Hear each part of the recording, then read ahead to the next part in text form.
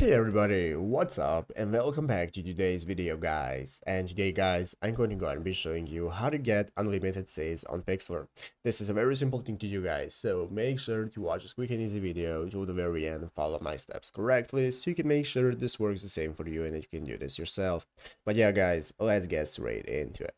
So the first thing you want to do is go ahead and open up the official Pixlr website right here at pixlr.com if you haven't already, and after opening it up you'll be greeted by this homepage right here, which is the main page of Pixlr where we can get started opening up our image editor. Before that, we have to log into our account. So here in the upper right corner, go ahead and log in. And if you do not already have an account, just go ahead and create a new one. And after logging in, we can get started opening the photo editor right here by clicking on it. And this is now going to open up this new menu page where we can get started opening up our image that we want to edit and save. So open up the image. I already have my image right here. And as you can see, now we can get started with editing our images. This is our main toolbar right here. We have the range option, cropping, cutout, and so on, and we can get started with editing effects.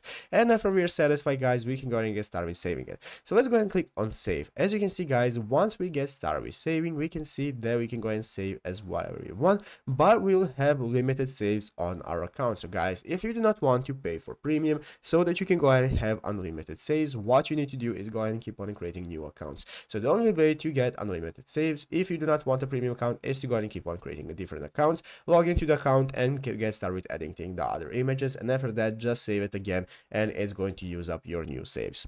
But yeah guys, basically that is how to do it. So I hope this video was helpful. If it was, make sure to leave a like, subscribe to the channel. So you guys, thanks for watching, take care, and bye.